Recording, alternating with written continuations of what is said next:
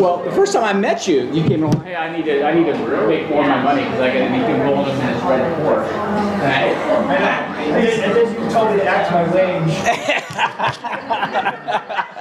I said, I am, I think. That's what I think, yeah. Well, if you can afford it, go for it. Dave Ramsey, we're good? All right, good morning. How's everybody? Good morning. Awesome, awesome. We are probably a little bit lighter. June meeting sometimes tends to wane a little bit. Just we got people starting to vacation already, as are we, by the way. Everybody say hi to Joseph.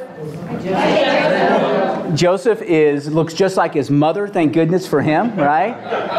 Joseph's our 14-year-old son, and has a chance to. The whole family's down. So we had a coffee chat this morning, didn't we, guys? Yeah, we did. Yes, we did. That I missed. It was on the calendar, so that's all right though. I told them that's how guys when they start new churches and they want to branch out or something like that, they just let's get together and have a meeting. And then the guy that's supposed to be leading just doesn't show up, and they figure it out. All right, and it's like, hey, you guys had a great meeting, didn't you?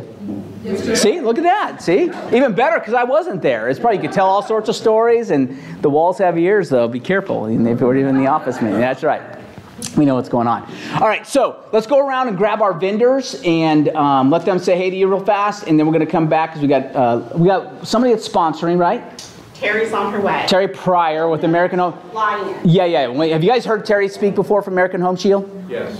All right, you'll know when she gets here. All right, is what I'm telling you. So we'll be aware. So Jerry, you want to start us off? Sure. All right. Good morning, everybody. Morning. Morning, Jerry. and morning to Joseph also. I think, is this the beginning of the transition from leadership of dad to son? He looked at our books and said, hey, look, unless there's 2 more zeros behind these numbers, I'm not touching it. So. Well, welcome everybody. We are fresh off of a trip to South America at Gulfview Realty Property Management. We just returned from Colombia, where we met with not only existing customers of ours that live in Cali, but we also met with a group of real estate investors in Colombia who are very anxious to become a part of Tampa Bay investments, and along with building a portfolio of properties for us to manage up here. Aside from that exciting trip, did everyone see the Sunday Tampa Bay Times? Sizzling zips in home sales in Tampa Bay area. And Lee and I were just talking about this. It should not be a surprise to anybody in this room that's in this business, but of course I love the slant that the Tampa Bay Times is putting on the real estate market, and of course there's applicable zip codes, et cetera, et cetera. But one thing does drive home very true here, and that is, of course, their statement, and it says, sales figures show buyers don't mind living far out from the pricier parts of Tampa and St. Petersburg to get a good deal. And of course, for all of us, and especially for us in our business, we're seeing people migrating also up into Pasco and Hernando County, where they get more property for their dollar, and where we are seeing increases in rental prices that traditionally were very low per square, and they are of course driving those prices up as of course Florida and Tampa Bay continue to grow. The other thing I want to mention today is I spoke to Bob and Maureen about this recently, and that is, of course, we all have a very significant relationship with Metropolitan Ministries, and Metropolitan Ministries is not just a charity that helps people at Thanksgiving and Christmas time, but they help people throughout the year. And this summer, of course, now that we're officially, I guess, into the summer months, although for us Floridians, it started 2.5 months ago. Sure. They have a program called Backpacks of Hope. And the program is to help those who are in need, because there are a lot of kids in Tampa Bay who don't have the money, whose families don't have the money for supplies and backpacks, etc. So I spoke to Bob, and Gulfview Realty Property Management and hopefully Future Home Realty would like to help with this program, Backpacks for Hope, which is actually starting right now and goes through July the 14th. And I'd like to challenge everyone who is either with us today or online with us to consider buying a backpack. And there's a lot of good buys out there. You don't have to spend $100 on a backpack. but consider buying a backpack for a child in need, etc. And if you could drop them off at the office, even to my office or whatever, we'll be collecting them and subsequently having Metropolitan Ministries send the truck up to pick them up. Perfect. Is that the best way to do it, is that they can drop a backpack if they wanted to just donate a check? Or they can donate a check. Okay. And of course, the check should be made to Metropolitan Ministries. Okay, but if we got it to you, you can make sure it gets forwarded to the right spot. Absolutely. And you guys know where Jerry's office is actually inside our office at the West Chase office. Separate company, but he's inside, all right? And in addition to that, Jerry and his group, they do property management specifically, and the reason we allow them in and encourage people to utilize their services is because they do it and they do it well. Plus they pay referral fees back to you, and most importantly, they will protect your client relationship, meaning 3 years from now, that buyer, that landlord that you turned over to them says, hey, it's time to sell. I'm tired of being, a landlord. Well, Jerry's going to see on his database, oh, that was referred to us by Nick, and you need to go talk to Nick about, listing your home and so on and so forth. Because that's the main reason most people do property management, is they're trying to protect that relationship, not lose the relationship to somebody else down the road. And so you kind of do it by default and not do it well because it's not what you do every day. So this allows you to outsource it, but then get the resourcing when it comes back. Thank you, Bob. And as a real estate broker myself, it's imperative to us, and we share a lot of the same core values and principles as Future Home with regards to the integrity and the ethics, et cetera, with regards to how we run our business. And that's why we attract not just Future Home agents, but agents from other real estate companies that see the value proposition and what we do for them. And that's why people like Lee, who's sitting next to us here, she's a great referral source, and we're working with her on another duplex that one of her owners / one of our customers as well. Now this is his second set of properties. We're working on a particular closing that we'll take over, and that particular owner lives in Southern California. So again, guys, we're not all about just real estate and property management. We're about helping people as well, and also bringing information so that we all work together as a team. Perfect. Thank you. Awesome. Great group there. Thank you, Jerry. Awesome. Very good.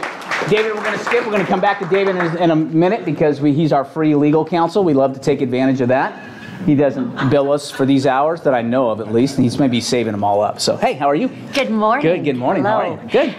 Hi, everybody. Hi, Future Home Realty. I'm Lori Lupke with 210 Home Buyers Warranty. I want you to know that American Home Shield is not my competition. My competition is the 9 out of 10 homes in Florida that go without any warranty at all. Lori Lupke, 210 Home Buyers Warranty. Awesome. Thanks, Lori. Thanks for coming. Good morning. Good morning. How are you? I am Great. absolutely fabulous. Good. I am Carolyn Thomas, and I am with Florida Building Inspection Group. We are your full-service inspection company. We do both residential and commercial. Excuse me. And we now have 4 active inspectors and 2 in the works. So by August, we will have 6 inspectors available to you. Nice. Awesome. Great. Information's all on our website, by the way. Remember, no relationships with any of these vendors. And when I say relationships, there's no co-owned anything. We've kind of have gone, unlike most real estate companies, have not gone that direction. Actually, we did and wrote that book and burned it. So with that in mind, we just bring people to the table that we think bring value, right? We put the buffet out in front of you and let them sell their wares to you and do it. But people of like common belief systems is who we are. So thanks for coming, guys. Sarah, speaking of like common belief systems. Yes. How are you? Very like. That's right. See? I'm great. Good morning, guys. I'm Sarah Hash. I'm with Equity National Title in Palm Harbor, and I've been in the industry for 19 years, 12 years serving as a real estate agent in California. And I pride myself on educating my realtors. She does a great job. So there's a few flyers on some events we have coming up, and then hopefully next month after this meeting, I'll be teaching y'all Facebook for Realtors, which I teach you how to prospect and get new business, really. Fantastic class. Some of you have already been to that before. We tried to set it up for today. Hopefully we're going to do it right after this meeting in July. We have a July meeting, then roll right into it. Just we have to check access for this room. We have to, this room, I'm willing to pay him double what I pay him for the first meeting, but I pay them 0 for that. So, so 2 times 0 is 0. So it's all based on their availability and if they have it. So we're going to try and get that scheduled. But she teaches, and if you see her, if not, and you see Sarah's post about teaching other classes out and about, make a point to go. It's kind of like she and Brian Heckman and some of these other people that do some really good training stuff. And I know our group from American Bank Shares, who spoke at our last, did a session after our last one, are all about educating as well. So that's who we like to bring in front of you, but you get a chance to do it. And then again. And then more importantly than just educating, we have the best closers. See? In 19 years, best closers I've ever met. So. And that is totally subjective, right? That is. Yeah, not at all. Okay, not biased. You're not biased at all? All right, that's good. But I don't have to get involved in the file. See, I turn it over and Fran wows everybody. Awesome. So Very good. Awesome. Great. Thanks, Sarah. Good deal. Good How are you, Francine? Again. I'm great. And I'm crew. great. So I'm super excited because we were invited last month as her guest speaker. No idea.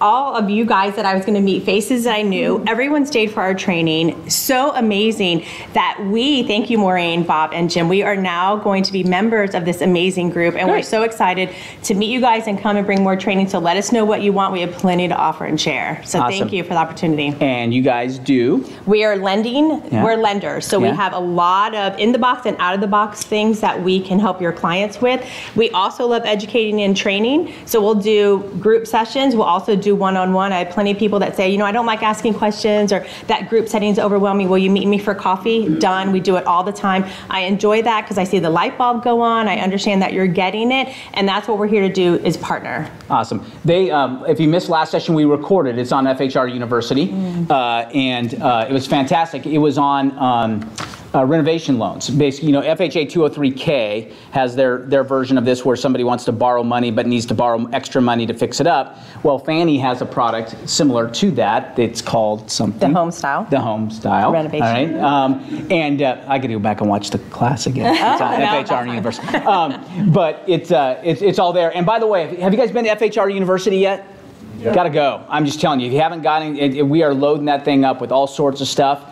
And we're continuing to grow. Every time we do anything, we record it and we throw it up there. And it's just more and more information available to you. So it was a great class. So thank you. And one of the flyers here is we're doing the renovation again. So if you want to sit through it again or want to catch it for the first time, just let us know. Awesome. Thank you so much. Thanks, guys. Absolutely. Good deal.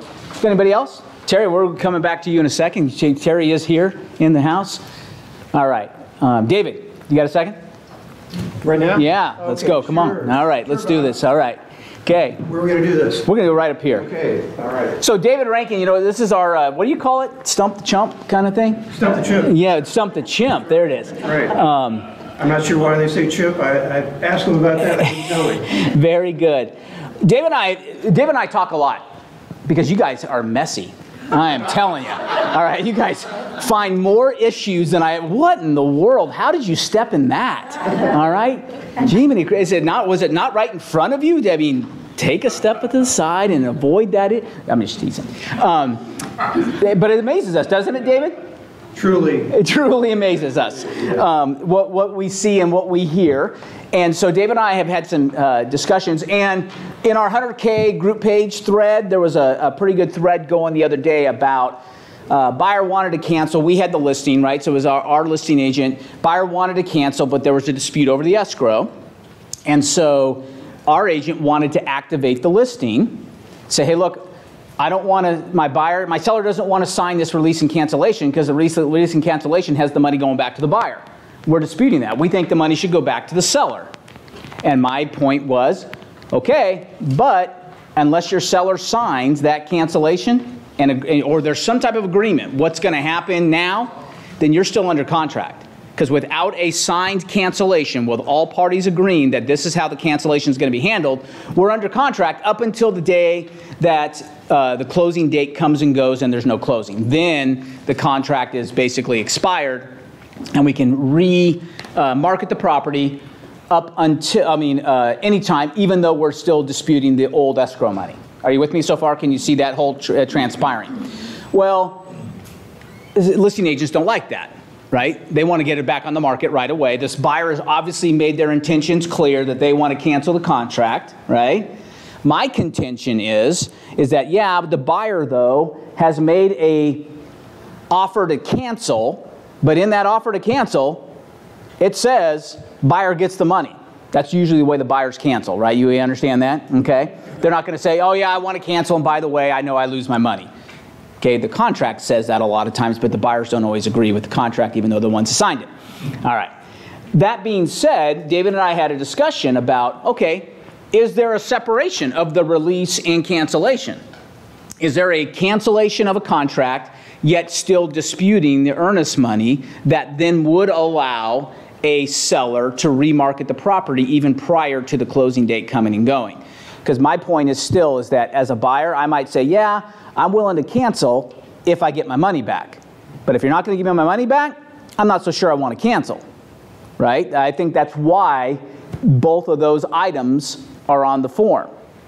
And so David and I had a discussion of, well, is there a way, right, that we could, and we kind of talked through this a little bit, David, and do you have any, have you looked over this thing any further to give us some ideas? I sure have. I want to assure everybody that Bob mentions no names, all right? There's no degree of embarrassment, right. And it's all confidential. Bob, I say, well, Bob, who is it? He says, I can't tell you that, David. It'd be too embarrassing. So anyway, so the secret is kept with Safe with that, exactly. Okay, perfect. All right. Here we go. So what do you think? So why don't you hold this? I do think, well, as a matter of fact, I know, I can tell you exactly what needs to be done here so that, let's say you're the listing agent and you're thinking, okay, whoa, we want to, these people are saying we don't want to move forward. We do not want to move forward.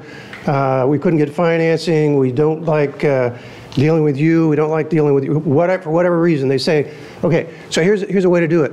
This form, everybody thinks it's a release and cancellation. All right, you got two issues. You got the release of the escrow and you got the cancellation of contract. But that doesn't mean it cannot be, and here's the word for the day, bifurcated. All right, that has nothing to do with gastronomic whatever.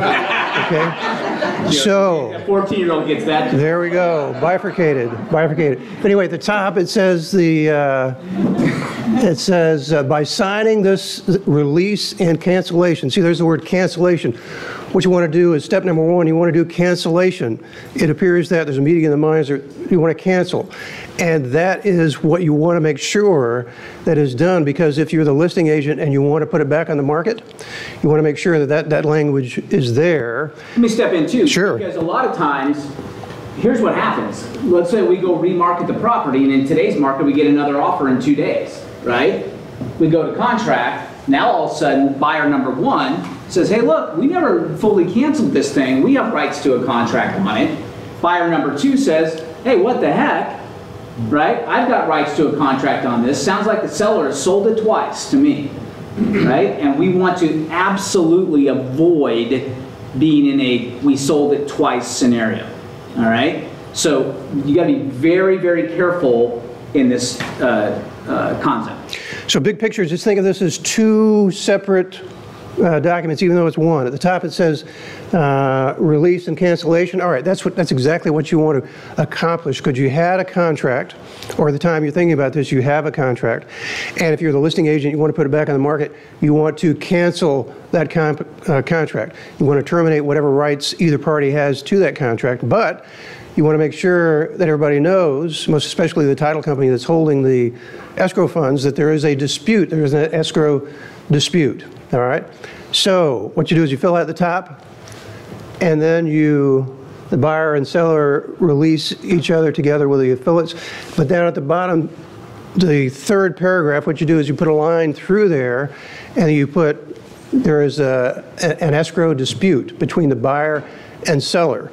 All right, so what you've accomplished is that you have canceled the contract, but you have, both sides have agreed by signing this that there is a dispute as to who's entitled to the escrow, and then you can share that with the title company or whoever is that's holding the escrow. Make sure that they receive it and they send back an acknowledgement that they have received it, acknowledging that there is an escrow dispute. And then if you're the listing agent, then because you've canceled the contract and the buyers and sellers, however many parties there are, have signed it, you have put yourself in a situation where the property can be put back on the market. You avoid what Bob is talking about, where, okay, we're really excited, we've signed, and we moved on, we signed a second contract, and then somebody comes back and says, wait a minute, we never terminated. And then you say, well, I thought you said, there's no I thought you said. It's you signed this document. It says that contract is terminated, and there is a dispute. All right? Now, again, more than likely, the release and cancellation came in without that, with buyer getting the money, right? So if you're going to cross through that and cancel it, then obviously all interested parties need to initial that amendment or that change to that. And up until that point that we have a meeting of the minds that all parties have agreed we are canceling the contract, yet there's a dispute on escrow, then I would allow you to remarket if you're the listing agent, remarket the property as active and move forward. A good illustration of this is many times buyers who have missed their financing contingency, okay, or their loan approval period now, because we're dealing in the new contract, it's no longer loan commitment, but loan approval, right? Where they've missed the loan approval deadline and were past even, if you go to the Section 8 class on FHR University, you have that FHR University? Section 8 contract, it says 30 days, and then we have an additional 3-day window now that it's only a unilateral right to cancel now, a 3-day window that the seller has at the end of that 30 days, or whatever the loan approval deadline is negotiated to. All right, and then after that, we're headed to closing. So let's say we're in that heading to closing window, okay, day 33 to day 45, and all of a sudden the buyer says, oh, you know what, we just found out we're not getting our loan. And your point is, well, guess what, should have told us on day 29, not day 34, right? Sorry to hear that, but you've now lost your financing. So the buyers say, well, we can't close, so we want to cancel. The seller says, well, I'm disputing the escrow, you want the money back, but I say the contract says you don't get the money back, and so we're going to keep that money. Well, then the buyer says, well, in that case, contract says we're headed to closing because we don't have an agreed upon cancellation of contract, and lo and behold, all right, they take the money that they were going to use for their down payment, and 7 come 11, baby needs new Cole Haans, and they get hot at the table, and next thing you know, they're ready to pay cash for this house. Right? So they come back to you on day 44 because they hit the lottery and say, hey, we're ready to close. And you're like, but you wanted to cancel. Yeah, but you didn't agree to it. Yeah, but I sold it to somebody. Too bad. I still have a contract. All right? That's why it's imperative that we have an agreement.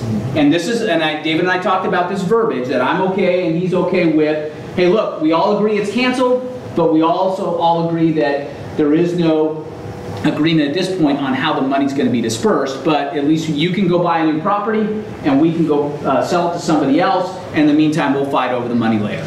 So you mark through and then write in there is an escrow dispute, and then have the other agent's initial, have all the parties initial, and then make sure to forward that to whoever is holding the escrow, and have them send back acknowledging that they've received it and they understand that they are to retain the escrow pending resolution of the dispute. Jim?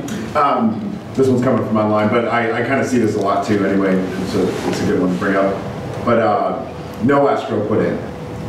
We get that a lot right now. We get beyond the 3 days or whatever many days they gave, and escrow has not been given, and I guess does that nullify the contract? Or the way I read the contract, and you, again, I'm not an attorney, I just play one on TV, but, and I don't charge nearly as much as these guys. Okay.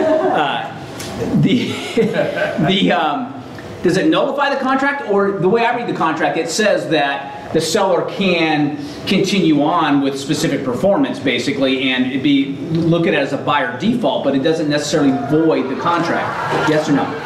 Well, actually, there's no enforceable contract until there's an offer, acceptance, which is the contract signed, and consideration. Okay. All right. If there was no deposit paid, then there was no consideration, so then there was a contract. So even the promise of consideration.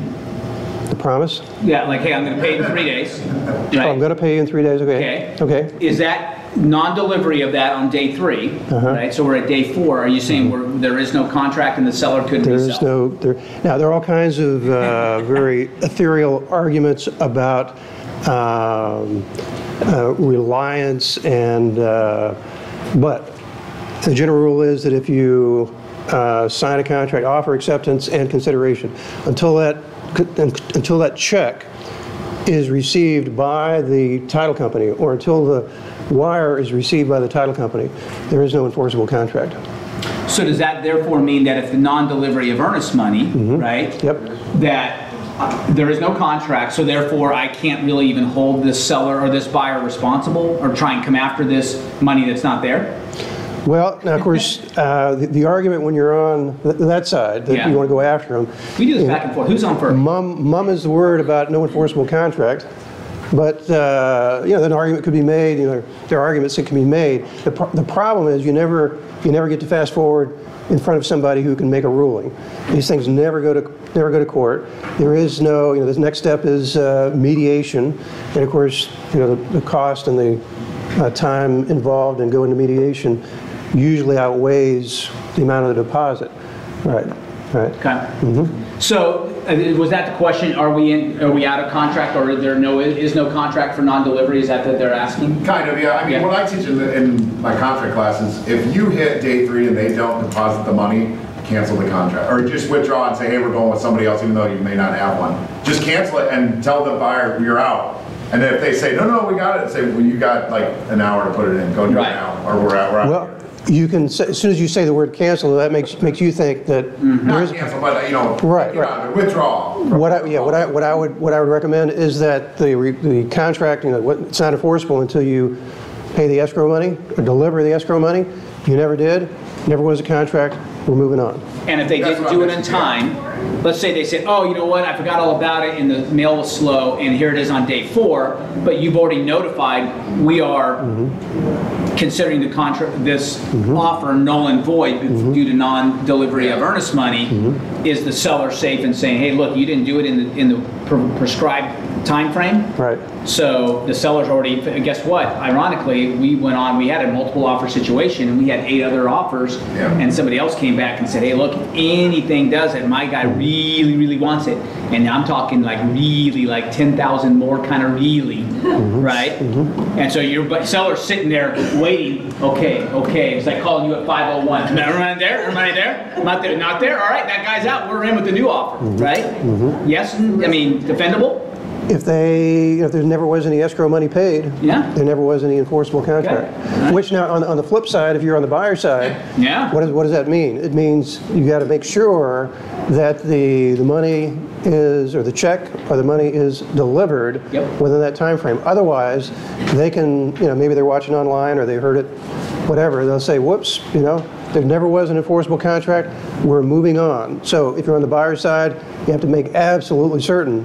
And you tell your buyer that, hey, I need to get that check. If we don't get it in, we're lost. We do not have a contract now. Right. Now, what happens when we go too long, like past inspections, and the seller didn't really care, or they weren't paying attention.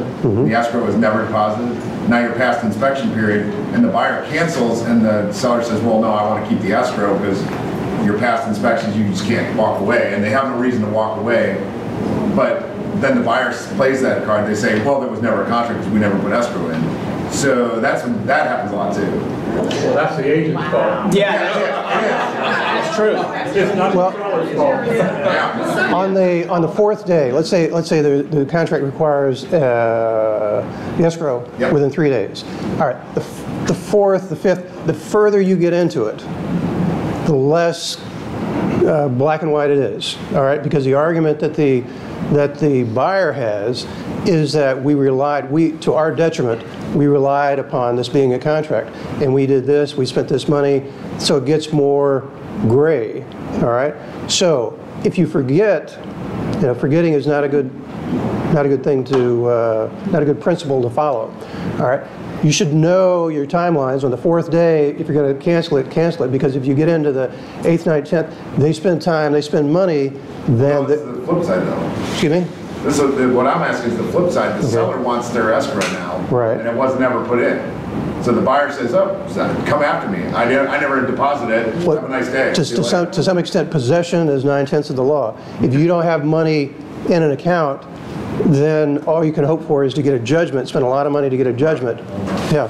So that's why it's one of the, probably reason number 85, 84 we'll get to the, all the 84 first ones will, but 85 would be if you don't make sure the escrow is there and you have a dispute, there's, who's going to be mad at you, your client, because you didn't make sure that the escrow was there. Right. And all of a sudden, to David's point, he's like, okay, we've got to do the escrow as a buyer's agent, start spending this money, and all of a sudden the seller gets a better offer, or quote unquote backup, and says, we just realized there's no escrow. So when we're past the 3-day window, but we're now at day 10 or 12, David's saying there is some legal proceedings that say, hey, look, you were proceeding as if. Yeah. Right? And so there would be the buyer's defense there saying, well, yeah, we forgot, and so on and so forth. So needless to say, pay attention to the earnest money. The earnest money is imperative to making a contract instead of just an offer until it's fully ratified. And all parties, whether you represent the buyer or the seller, all right? The end goal is to get a closing here, right? So if you're on whatever side you're on, make sure you're doing your due diligence to make it happen. Okay, Chevelle, and then we'll come back to Sam. Or Sam, let's go first. In this scenario where the buyer and seller agree to cancel and you write in that there's an escrow dispute, what is the agent's responsibility at that point? I mean, are we involved in an escrow dispute? Yeah. No way. Okay, so are we like separate? I give him David's number. Say, here's David Rankin's number. Okay. All right, if you want to come to our office meeting, you can maybe talk to him for free, but you can't, so we're going to allow you in. So call him when he's on his dime and he's got the meter running. That's right. Seriously, because it's between them. That's why we don't have an escrow account. Okay, so at that point, what we would say to our client is, okay, you need to contact an attorney. Yeah. Seek legal counsel, right? And we don't have to worry about, contacting after the title company has that form. We don't have to worry about contacting them again with the resolution or what. We're done. Well, you can still be involved if you're involved with your client, because your client still may want to buy a house or sell their home, right? So you're probably still involved somewhat. Right. But you have no legal obligation, and that's why it's very confusing, because when we take 14-hour continuing ed and we take our pre-licensing, it's all about, we have to memorize all the stuff about when the time frame is for an escrow disbursement order and all that kind of stuff, which has nothing to do with any of this. Because an EDO only applies when the real estate company is holding the escrow money, which almost none of us hold it anymore. All right, I never have, but almost every real estate company says just let the title companies deal with it. All right, let's go. Chevelle, do you still have yours, or you got it? Yes. So you indicated that you don't have an enforceable contract until the escrow has been deposited. So in an offer and an acceptance, which people call a contract, typically, the default is the 3 days, right? Mm-hmm. So if you're saying that there's no enforceable contract until the escrow has been deposited, so if on day 2, another buyer came and wanted to put in an offer, are you suggesting that that seller is free, if the escrow has not been deposited, that seller is free to accept a different offer? Well, I tell you what, that would be wholly. I mean, I would say this: there's such an expectation in the industry that when there's a signature and there are a certain number of days that the contract allows for. I think what the answer, as I talk through that, I think there's also an indication where they have an opportunity to sign, and then there's a period of time within which the escrow can be paid. All right, so I say no, you're safe. I think this is how I describe it in the class. I say you've allowed them 3 days to get it in. Mm-hmm. So Correct. That's so you are under contract because you've allowed it, so they get that time to put it in because you've agreed to it. That's correct. It's an agreement, a mutual agreement to give them that amount. We're working around, so I've got some earlier hands. That's good. That's good. Okay. Yes. Don't you think if in that situation, after the 3 days passes and there's no money that's been deposited, it would be wise though to still fill out a cancellation and release form so that everybody is clear on the same page? The contract is... I can see where David's heading with this already. The answer is yes and no. All right, we want some clarity, but how do we cancel a contract when there is no contract? Right? And so therefore you may be muddying the waters by saying we want to cancel a contract. Oh, you said cancellation of contract. So we were under the impression that we had a contract when the whole defense from the seller side is there is no contract. Right? So I would say just deliver a notice. Hey, this is what my seller has told me to deliver to you. Based upon the offer that was written on such and such a day, you had until such and such a time period to deliver earnest money. Because there was no earnest money delivered, all right, we are considering any of this transaction, not contract, null and void, and all parties are moving on. This is per my seller, right? And then do that. I would stay away from calling it a contract so that you avoid that word. Okay. Are you with me? Good point. I mean, very good question, though. Okay. I mean, I like clarity, but I would like clarity outside of this form in this case. Okay. Yes. Moving around. Tom? Yeah. David, on this, when you cross out and put there's an escrow dispute, I may be anal, but I would also cross out the word release anywhere in that document. Yeah. So there would be no misunderstanding by the parties that it wasn't actually just a cancellation. Correct. Or even say, hey, look, all parties agree that contract is canceled, yet there will be further, dispute over the earnest money or whatever. I mean, make it as clear as you possibly can. Just cross out all the words that say release. That's right. Exactly. And make sure you highlight the words that say cancel. Yeah. Right? Because we want to agree that this is canceled, but we're still, that buyers go buy, sellers go sell. All right. But we'll fight about the money later. Yeah. It's kind of what we're trying to say. Over here, we have back Tom. Come back. So in that scenario, what if the buyer says, I'm not going to agree to that? Yep. So they can handcuff the seller until the expiration? In my opinion, yes. Mm-hmm. All right. Now, the FAR Legal Hotline told one of our agents otherwise. I came back to our agent and said, I don't agree. Okay. All right, because my concern is that we don't want to be held to, and it's quite frankly, a lot of times it's the buyer's leverage. Because it's like, hey, look, okay, we got another 28 days till closing.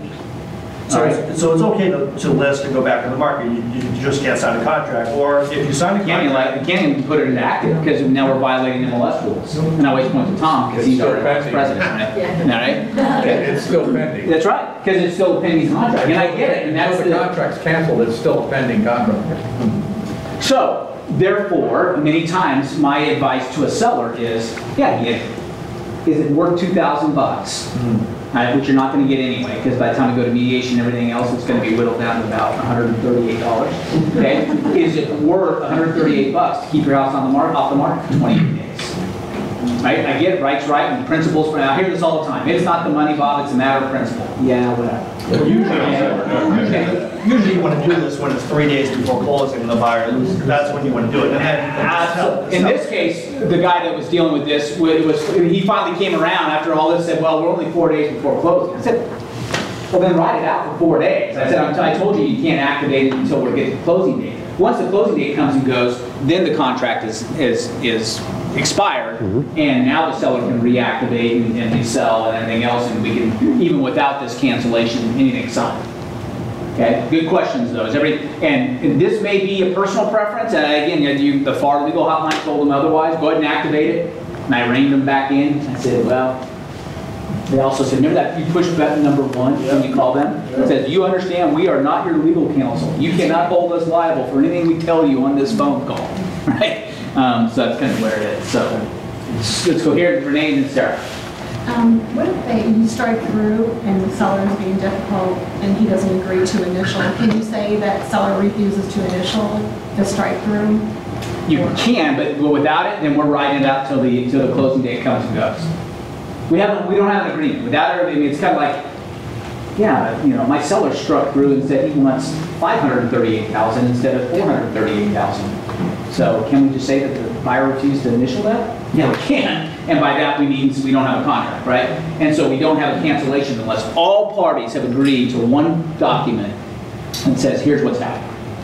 And without it, we write it out to the closing date, and then at the closing date, then it expires and we can all move on. But it's also, that's where your negotiations come in, right? By the way, all this stuff right here, all right, let's get our sales hats on again.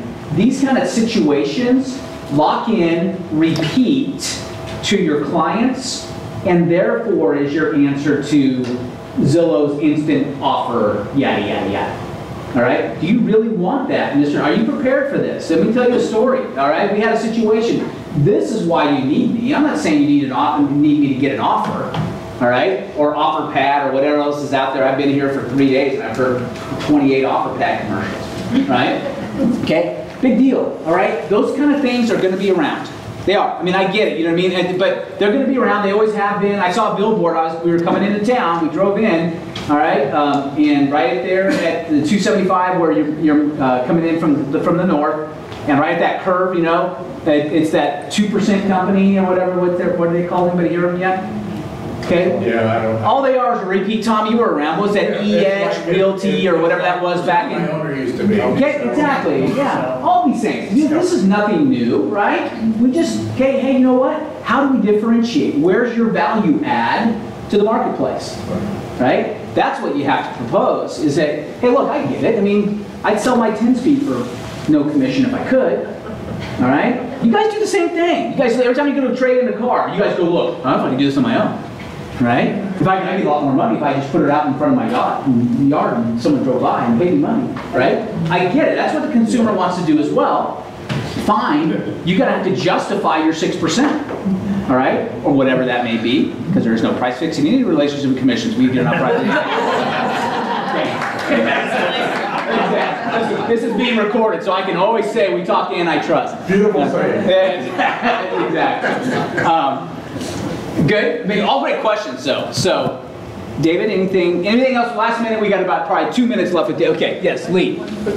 So, if you're dealing with this cancellation and you get the buyer and seller to agree that they're going to cancel contract but argue about the escrow later, is it a good idea to have the agents initial this as well?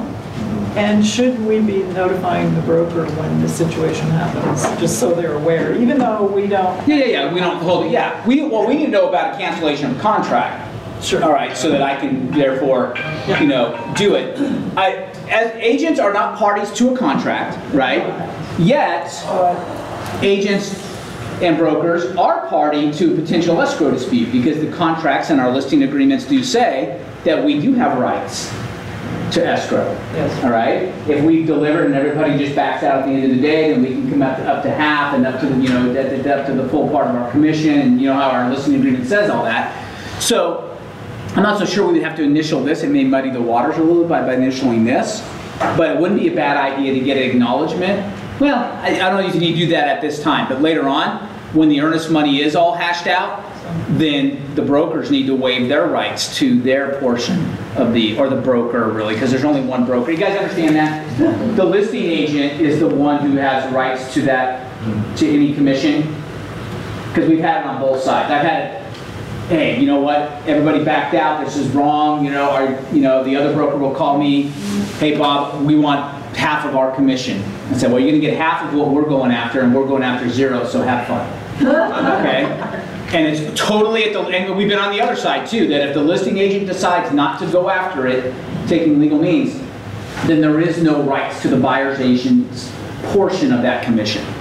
All right, so, but in a total perfect world, we would have the brokers sign off waiving their rights to, so hey, yeah, the money's going all to the seller, to the buyer, half and half. I usually do 10 or 20% of escrow. Yeah, sure. You can put something in there, absolutely. Listing agreement. If they agree, absolutely, it's in there.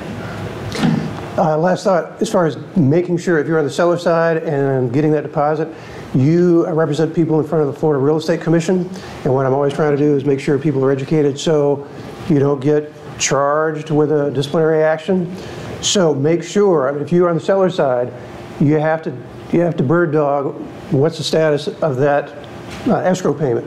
If it's not, if it's supposed to have been paid, or is it coming? Because if for some reason it doesn't get paid and your client doesn't like it, then somebody along the way could tell them, the seller's agent is subject to discipline if they failed to make sure that the escrow was paid in.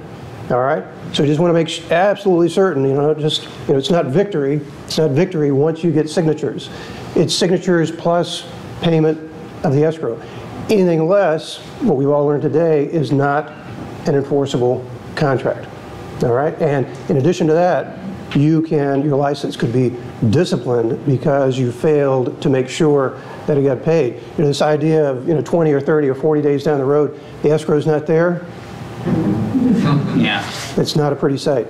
It's not a pretty sight. But I want to assure you that when in conversations that I have with Bob will not mention your name. All right? It's all, exactly. It's all in confidence. There were no names. I have a friend who wrote a contract like this one time, Dave. And I'm getting to the point where I'm saying, does this guy really have this many friends? Right.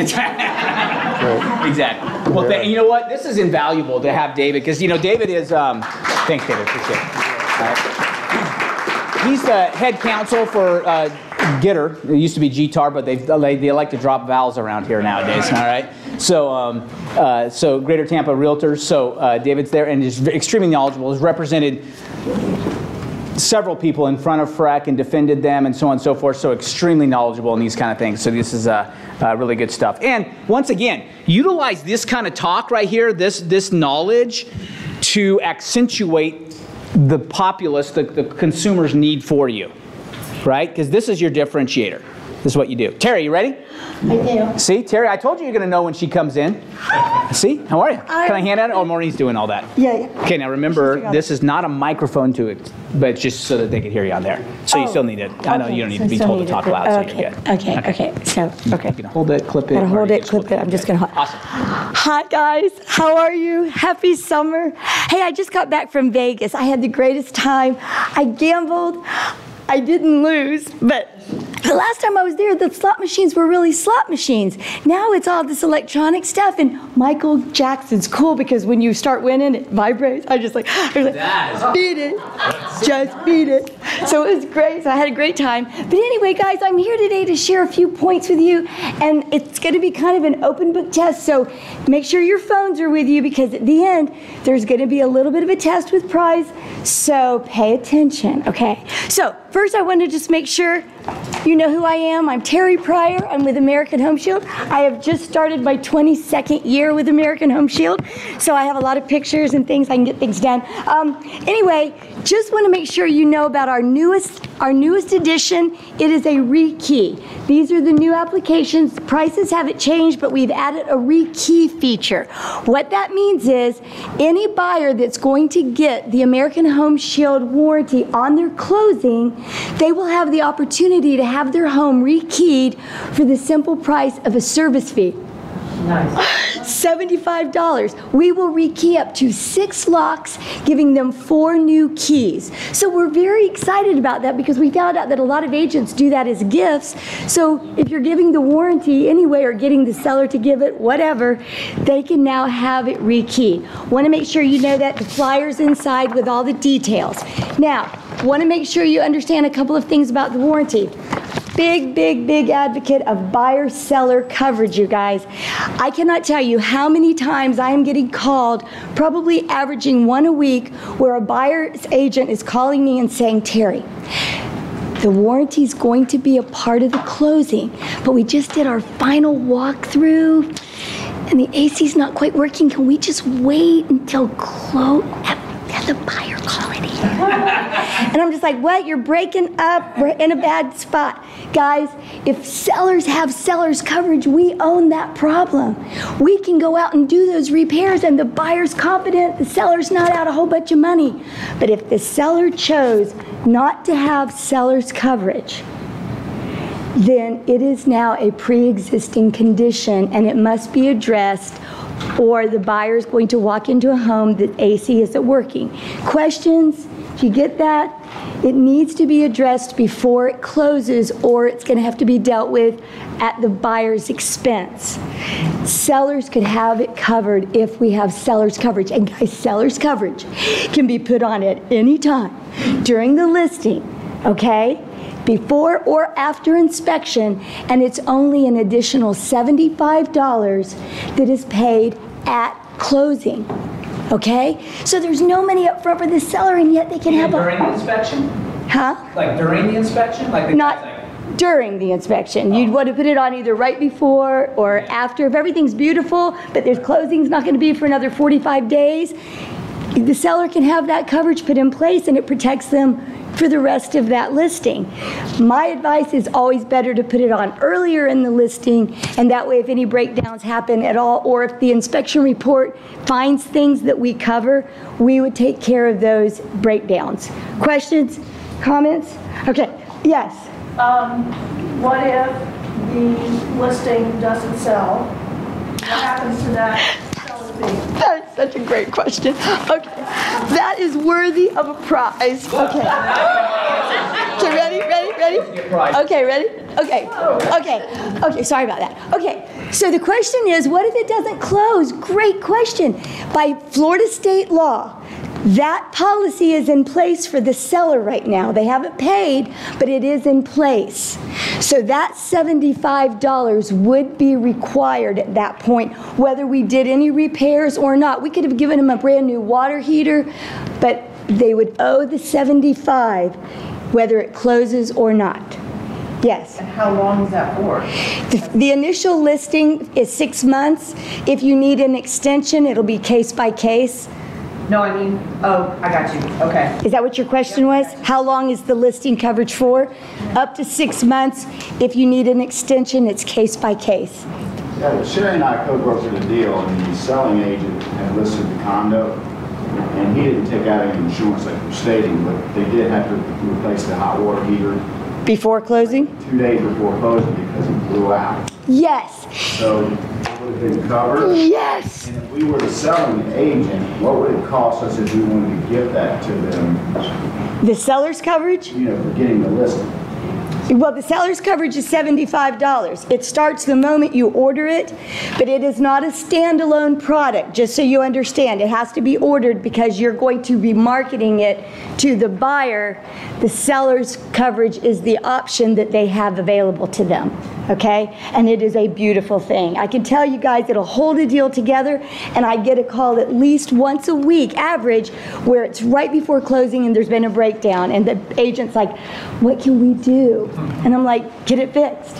There's really nothing else you can do at that point, okay? So I want to make sure you know that. Okay, on the back side, Guy, are the pricing, but I want you to look down a little bit. We also do new construction. Now, new construction, I'm going to tell you, is the hardest to sell. Why? Why would it be the hardest sell? The home builder's given them a year and it's so new, we don't really need it. So here's how it works. That price, as you can see, is a little bit pricier than the regular warranties, but look to the left in parentheses. It starts on the anniversary date of the buyer buying the brand new home. The builders have that first year. Our policy kicks in for year 2, 3, 4, and 5. It is a 4-year program for that price. Now, it's still not an easy sell, but here's the beauty of it. With a regular resale home, the buyer has to make a decision within 30 days of closing whether they want it. If the seller didn't give it to them, if they didn't make up their mind before closing, they've got a 30-day window. But with a new construction coverage, they can call them up to the day before their anniversary date and get it put on. Why is that a benefit for you? It's a reason to call them all through the year. You need things to talk to them about, not just Christmas cards. Call them. How many of you are selling new construction homes right now? Anybody? Really? Oh, see? It's a reason for you to call them and say, hey, just wanted to say how's it going, but just remember you can have that extra long extended warranty if you want. And if they happen to sell within the next couple of years, you now can, when you list it again, you've got the listing to be included with 2 or 3 years, whatever's left on the home, because it'll stay with the home. Questions? Comments? Yes? So I saw the sellers, I'm going back, is that okay? Yeah. So I saw the that indicated subject to $2,000 in cash. Yes. Correct? Yes. So let's say that a seller gets the warranty for $75, and let's say that home is all, the air conditioning goes out. Right. What would happen? The first step we're going to do is try to repair it. We are a repair company. If for any reason we have to say to the buyer or the seller, we're sorry, it has to be replaced, they would be subject to the $2,000 limit, and we will write them a check for the $2,000. Okay? Buyers do not have that limit, but remember, if it doesn't close, how much do we get? $75. So we're giving them a limit. The seller's coverage is limited to $2,000. Okay? So good question, though. Okay, so here's the last thing I want to share with you guys. So, new construction coverage. The last thing I want to share with you is a reminder, will you pass out, that there is a little payday for you when you close with American Home Shield. There are steps that you have to take after closing. I have the instructions up here, but for some reason FedEx didn't get them all stapled, so I didn't want to just hand out loose papers, but I have them here. Guys, if you have closed with an American Home Shield warranty within the last 60 days, reach out to me so that I can show you what you have to do to get that money. There's more coming. There's more coming. I'm sorry. Back on the other side. So here's the thing. There are 3 different levels of cash that you can earn. Talk to me about it. It's called the Warranty Link program, and it's something that you have to go back into after closing, okay? But it must be done within 60 days after closing or the opportunity is gone. Okay, questions? Okay, get out your phones. Here we go. We're going to play this game. Get out your phones, and I want you to go to the website Kahoot, KAHOOT.IT. But they go to something a little different. But yeah, pull that up for me. Yep, and then I go from here. All right? Okay, I'm going to give it to you guys. Hold on. Go to Kahoot.it. Come on, play. That's right, we're on it. Okay, so here's where it is. Go to Kahoot, KAHOOT.IT, and you should get a thing that says enter a PIN, okay? And here's where we go. Hold on. This is like Applebee's. Okay, classic. We can have our team. Okay, a little trivia. Ready to join? Okay. Kahoot.it. The lead singer of. This is your PIN number. Here's the website, Kahoot.it, and you're going to put in this website. You guys at home can play too, and when your names are entered, you're going to see your name on the board. So we're going to give you just a couple of minutes to get in. E, Tech, Mo, are all you guys here, or are these people playing at home? Tom. Erica, Florida Lee. Josephine. There's Joseph.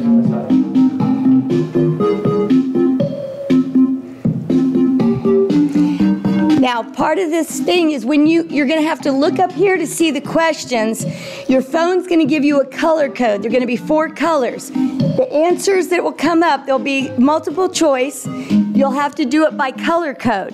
Speed is key. Correct is also important, but you have to be correct and fast. All right? Anybody not in yet that's trying to get in that wants to play? Okay. In?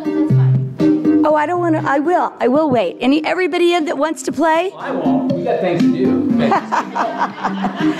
Okay. Okay, these are questions. 83501. Holy smokes. These are questions about Future Home Realty and American Home Shield, and see if y'all were paying attention. Are we ready? Okay. Here we go. First question. Who is the founder of Future Home Realty? Ronald McDonald, Robert Redford, Roger Rabbit, Robert McDougall. You better not get this wrong. I signed your check.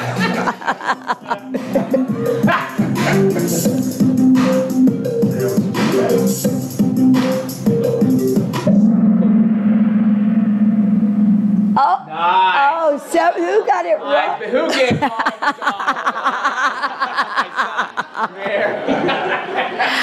Okay, let's see. Okay. LJ is in the lead. Who's LJ? Where's LJ? Oh, all right. Look at that. You cannot win. So okay. Okay. Next, here we go. She's stealing your technology. I know. I know this. Can seller's coverage be ordered after inspections? Were y'all listening to me?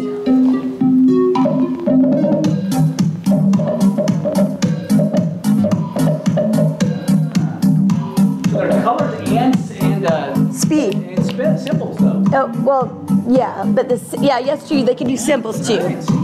In case you're colorblind, you could go by the symbol. Yes, and it's paid at closing. Nice.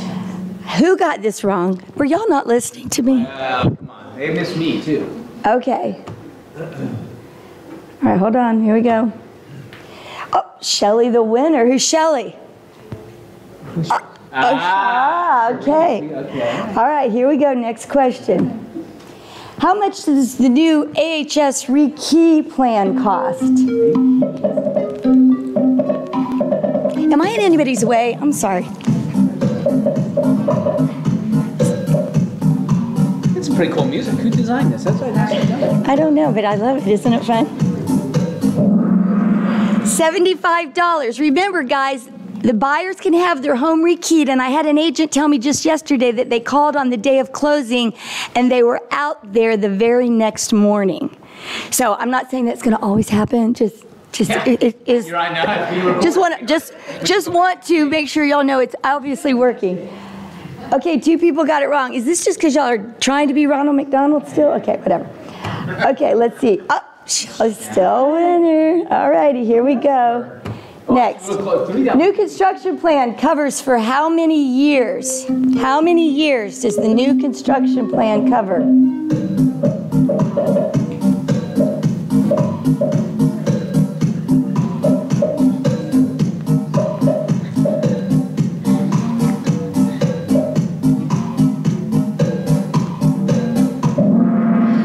4 years from the anniversary date. Remember, the builder's warranty starts that first year. Ours kicks in for the next 4 years.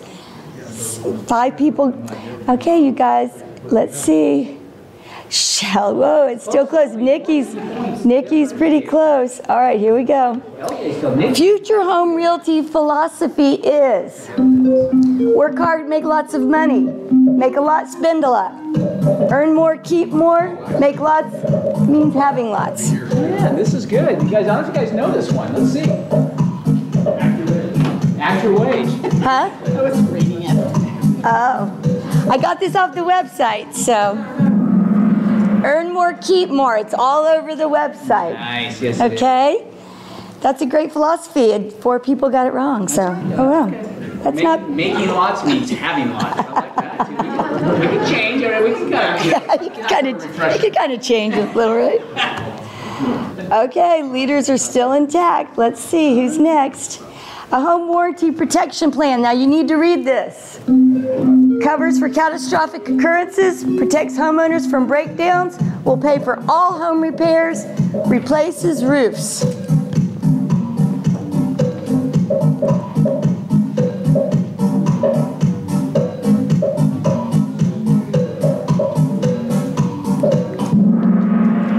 Protects homeowners from breakdowns. Nice. Oh.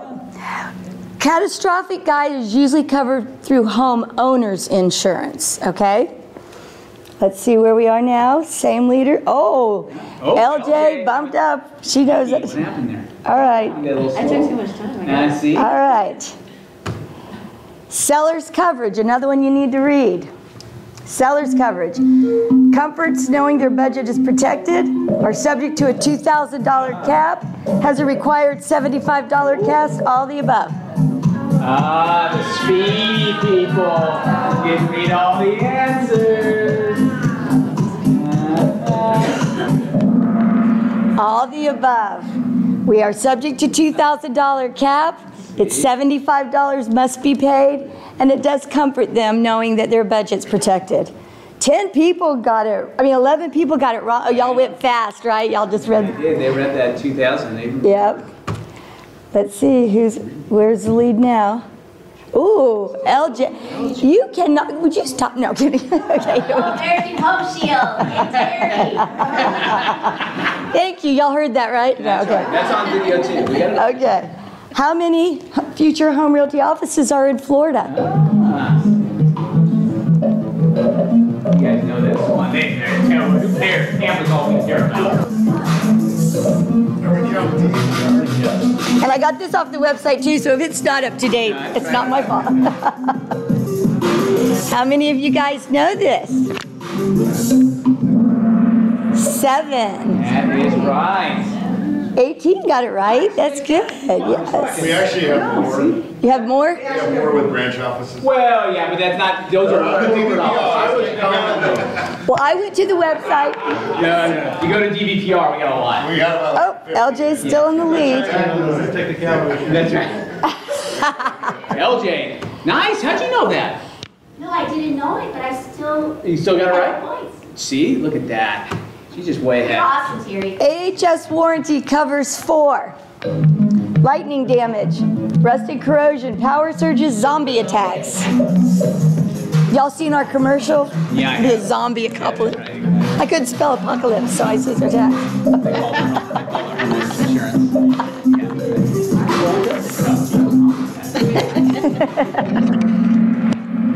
Rust and corrosion. So guys, if anything is rusted and corroded, that doesn't mean anything. If it doesn't, that is covered under our plan, okay? But zombie attacks are not, okay? That's right. LJ's still in the lead. All right, Esther, though, you're going to get the default because LJ can't win. Who are your favorite warranty reps? LJ, what are you going to choose? I didn't do this one right, but anyway, Terry Pryor, Jeff Davis. Y'all better all get this one right, but.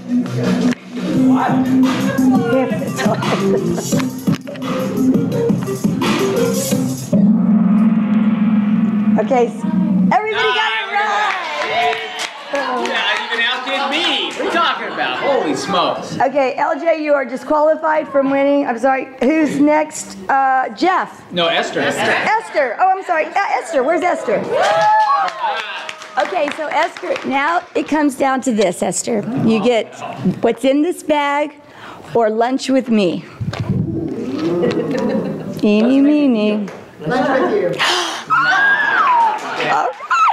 Well, guys, thank you. I will set up a time. Okay, in closing, I just want to share this with you guys. I told y'all I went to Vegas, right? Well, I went over Mother's Day weekend, and my kids for Mother's Day got me a ticket to see David Copperfield. And I just love magic. And he was here, and he was there, and he was disappearing, and it was like, oh my God, it's awesome. But anyway, I just want to make sure y'all know I will not disappear. I am here for you. If you ever need me, I will be there. Thank you so much. I appreciate your business. And let me know how I can help you earn your money with American Home Shield. Thank you. Thank you. Shabelle. Oh, cool. I forgot to add my cards. Okay, I'll make sure I get one. See, look at that. My cards, right? Only the winners get to have lunch, so that's it. You got to earn the right to get her contact information. Here cards. So Okay. I'll leave those for you. Okay, perfect. All right, so she'll hand those out. Awesome, great job. That was kind of fun. I like that little trivia thing. That was cool. Very nicely done. Lee, you ready? All right. Hey, Darla, while Lee's coming up. So I got to tell you, Darla was agent number 1, right? Darla Wright was back in the day, one of now over 1,200. And also, some of you don't know about Darla, but she gave Joseph his first haircut. All right, and see, and there, turn around, Joseph, so she can see you. So there she is. All right. So, in our office, in our the old Palm Harbor office, I remember you with a towel around his neck and everything else. And Darla used to cut hair. So, very good. Janina. Hi. How are you? Just sneaking. Good. Lee, you coming? What are you putting your PowerPoint together now, or what? Okay, well, let's go. Oh, see, look at that. You wonder why we talked to our top agent. She's, just negotiated a deal in the last 37 seconds. Haven't you? Sure. All right, good deal. Have a seat. Thank you. So, Lee Lagueux is here. And she said, what do I say, right? That's always get the what do I say. We just say, what kind of interview, but if you got something you want to talk to us about first, and then I can ask you some questions, and they can ask you some questions, you tell us. How do you want to do it? Okay. We'll put this between us. Actually, this is a prop for. I'm the chair of International Council for Greater Tampa Realtors, and we have a fabulous meet and greet. That's a free event. Nice. We will have. It's coming up on the 20th. I'll sort of pass these around. It's coming up on June 20th at 4 p.m. to 6 p.m. And this is it's kind of a cocktail party sort of thing. We have food and drink. People's is catering. There'll be wine and beer. And it's all about Panama and about the business between the Port of Tampa and the new canal. There'll be Port of Tampa people there. We'll be having a nice presentation on Panama. It's only about 15, 20 minutes. Carlos Fuentes will be talking about it. And there'll be a lot of information about real estate and the real estate connections and how you do business between business in Panama, but also Panamanians doing business in the United States. Awesome. And particularly the Bay Area, which is a big connection for them. So. Very good. We'll pass those around. Awesome. Very good. So Lee, you're involved in leadership at Greater Tampa Realtors, right? Yes, I am. What you hold a position of? Board of Directors. Board of Directors. Tom, are you on Board of Directors right now as well? Okay, so we got a couple Board of Directors with Greater Tampa Realtors and some other stuff. So you want to talk to us, or you want me to just ask you some questions? You can ask me. Okay. How long in the business? 10 years in general real estate, and about 30 in construction and project management, construction management. So I've worked on everything from sports venues like Raymond James Stadium, World Golf Hall of Fame up in St. Augustine, the Ice Palace. I was working for contractors who were the owner's reps on those, engineering and design firms, and also in residential home building. I worked for Westfield Homes and Richmond American Homes. Awesome. So did you sell in marketing, or were you on site? I never worked in sales. Okay, so you were on site. Into general right. real Okay, estate. Cool. Yeah. Awesome. I don't think I knew that about you. See, that's why I invited you here, so I can learn more about you. So construction background. Where did that come from? Started from when my first job out of college. I worked for Zurn Industries Cooling Tower Division. They built parabolic cooling towers for nuclear power plants and scrubber stacks for utilities. Like we did Big Bend, Crystal River, Washington Public Power Supply, all over the country. And I thought you had a glowing personality, but now we understand why you're hanging around those nuclear reactors that long. Exactly. See? That's it. Yeah. I don't know how close I want to get to you. It's not good. So 10 years ago. So what drove you into real estate then? Well, the last construction work that I did was with home builders. Well, of course, they crashed and burned, and there was no jobs. So I started doing. I have a lot of marketing and accounting skills from the jobs that I did at the construction firms. So I had a broker friend who wanted me to come and do some office work for her because I couldn't find a job. So after I worked for her for a couple of months, she's like, well, why don't you just get your license, you can do this, because I never saw myself as a salesperson at all. I thought that that's what real estate selling was all about. And I do marketing, but I'm not selling. So I started working with her, and I started to realize that it was really more about the same approach that I'd always taken in marketing, which was that it's about the client. It's not about you. It's not even about the builder. It's about the customer. And it's about what they want and what they're looking for. And you need to show them how your product can solve that problem for them. So, and how you can help them through these processes. So once I started to realize that, I thought, well, maybe I could do this. So I got my license and started just working. And frankly, I was spending a lot of effort, like writing resumes and sending resumes and trying to get job interviews. And I did that for like 2 years. And I never got anywhere. I had like 2 job interviews in 2 years, and even the temporary firms were going out of business so quickly that you literally would register with them, and a couple of weeks later they'd be gone. Right. You couldn't even get a temp job. Right. So this is the first time in my life that had ever happened. So it was a pretty bad job market. So I started realizing that. So I started working with some buyers, and I actually made some money. So I started thinking, okay, if I put more effort into the real estate, maybe we can actually make some money and stop worrying about the job hunting stuff, So instead of spending all the hours that I was spending job hunting, I just started focusing on real estate, and eventually I, built up to a pretty decent business. And she does a great business and caps with us. By the way, we always interview our capping agents, those who, hit what we would, say our max is, right, as far as their contribution, which means you're doing at least 14 and 15 deals a year on the low side, and many do more than that. Where do you know your volume from last year by any chance?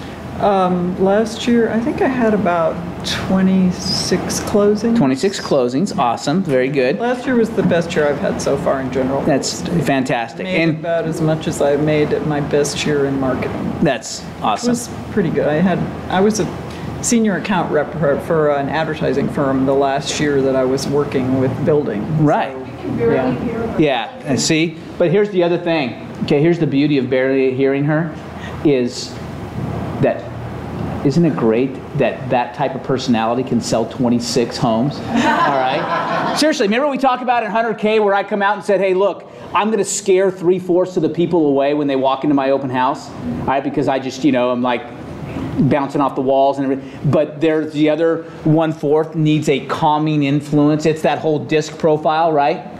So we'll ask you to speak up a little bit so we can they can hear you a little bit. But you know what? I mean, I'm just telling you that I guarantee is if we interviewed her clients, it's like, you know what? Lee just stays calm through the whole process. She can't get rattled, whereas me, I'm like, what are you doing? You know what I mean? I'm just, hyper, right? She's just like, hey, look, this is all okay, right? We're gonna make it through this. So that's a great thing. So speaking of which, then, so 26 deals, where did those come from? They fall out of the sky, or? Not hardly. Okay. It takes a lot of mining. I do spend, Sherry Lowry and I share the Wagon Wheel Flea Market real estate booth called the Bank Foreclosure Open House. And I'm out there, every other weekend. So that is a really good way to meet people because it's face-to-face connection, which is something they don't get anywhere else. And I find that a lot of the people that you meet that way, they will continue to work with you. Sometimes they're far out from being ready because obviously they're coming to the flea market. They're not necessarily looking for a home. But if they stop to talk to you in that booth, they're clearly thinking about real estate in a serious enough way that they're actually going to stop and chat with you and give you their contact information. So I've actually built my database up to about 1,500, which I need to weed out because that's way too many.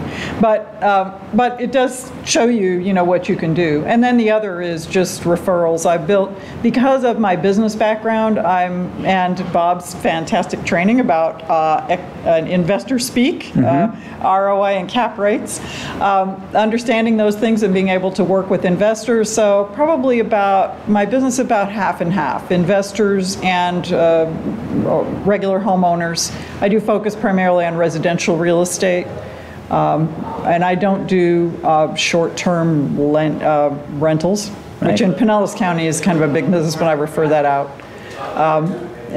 So that's my client base. And the thing about investors is they're repeat offenders. Yeah. They always come back. So most of my investors have bought 2, 3, 4 properties from me.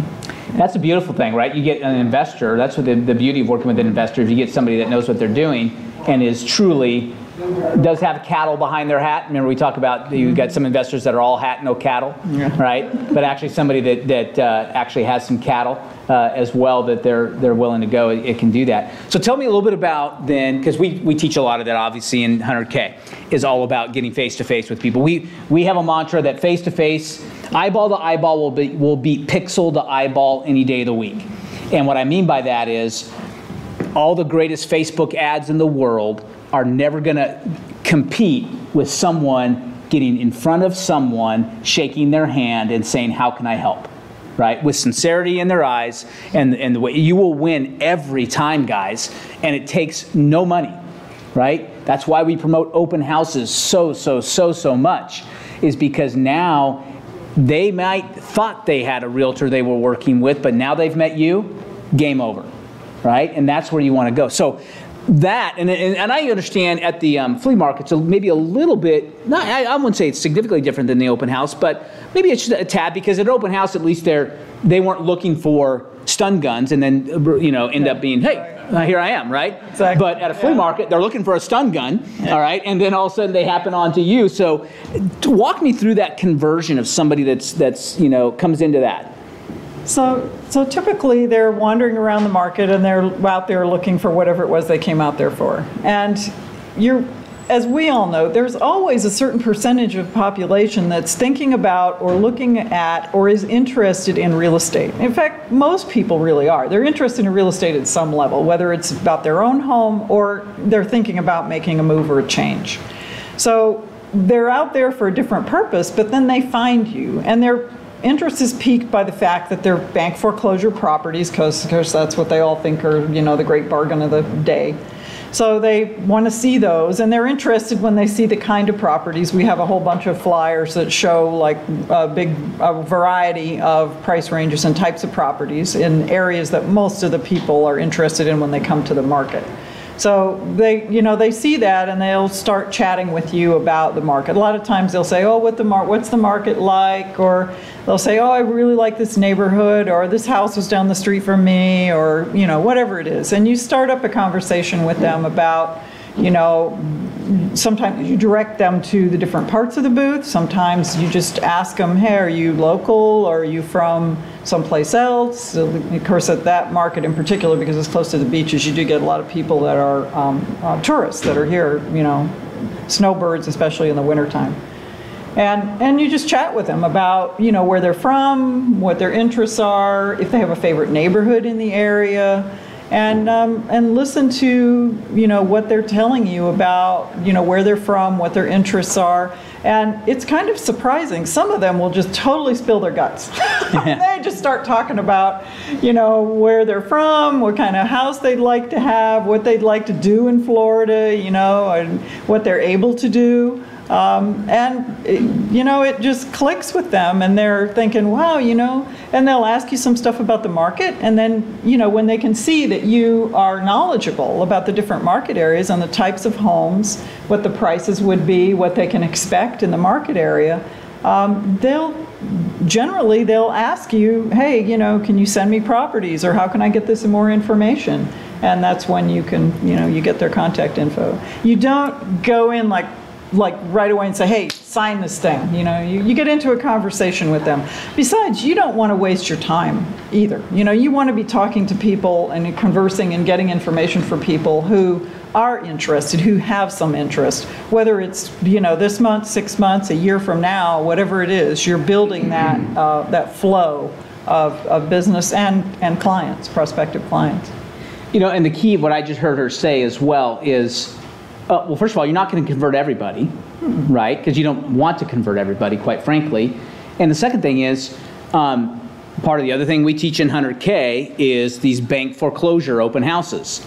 And that's actually where the first booth stemmed from, right? Was back in the day, all right, was the whole idea, hey, look, because I was teaching sit bank own. And why bank foreclosure open houses? Why? Because they generate more traffic, all right? So you don't have to be as good, because the more traffic you have, the less your conversion rate needs to be in order to be able to still sell homes and to help people. And the beauty is, too, is once you get a lot of traffic, you by nature get better. The better, more chances at doing anything, right?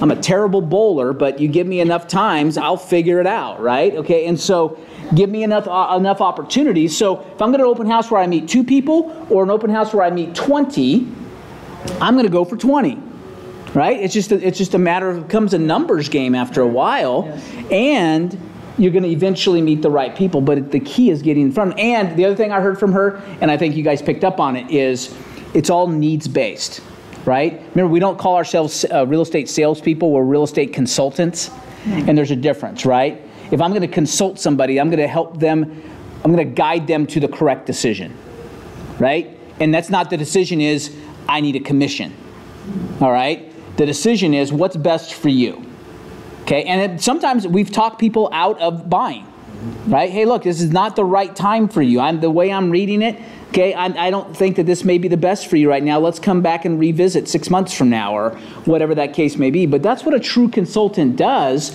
and a true consultant will end up getting 5 sales out of every sale, because now you're already starting to feed off the repeat business that you've had, and so on and so forth. Yeah. So a lot of referrals. That's awesome. How about you guys? Questions for Lee?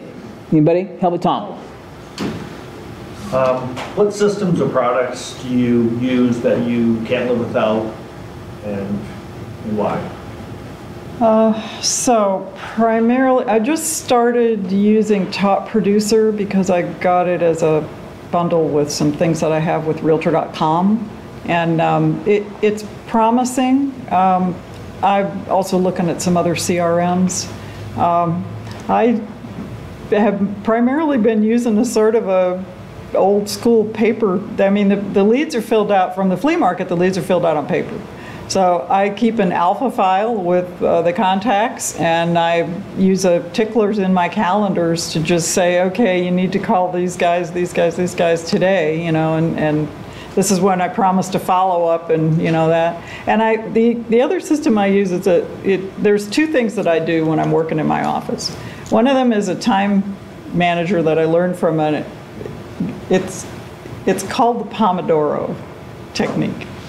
And it keeps you Isn't that a sauce? alive. Like an it's a sauce? tomato, and it comes from the tomato. Okay, thank you. It's from the mechanical tomato timer in the kitchen. Ah, got it. Okay, got it.